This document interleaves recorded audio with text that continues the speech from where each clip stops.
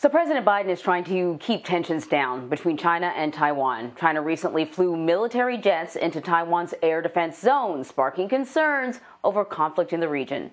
Haley Ott is in London following this as well as other stories for us. Haley, good morning. Good morning, Anne-Marie. The military situation between Taiwan and China is the worst it's been in 40 years, according to Taiwan's defense minister. President Biden spoke to Chinese President Xi Jinping on Tuesday and said the two countries had agreed to stick to the current consensus that the future of Taiwan will be determined by peaceful means. But China has sent a record 149 jets into Taiwan's airspace over the past week. And the Taiwanese defense minister said there was a real risk of a military misfire. The democratically run island of Taiwan, which is off the coast of mainland China, considers itself a sovereign state, but Beijing views it as a breakaway province. Washington has a one China diplomatic policy that officially recognizes Beijing rather than Taiwan. Now to the Philippines, where the son of the country's former longtime dictator has announced he'll be running for president. Ferdinand Marcos Jr. is an ally of current President Rodrigo Duterte and has served as a senator for years. His father, Marcos Sr., ruled the Philippines for 2 decades after he declared martial law and padlocked shut the doors of Congress in 1972. He was known for human rights abuses and extrajudicial killings, but supporters of his son say he was too young at the time of the dictatorship to bear any blame.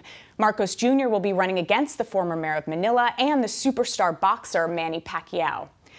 Next, we go to Russia, where the Iranian foreign minister has arrived for talks to create what he says will be a, quote, big bump in relations between the two nations. Iran says it wants to quickly expand its ties with Russia based on a shared vision of foreign policy.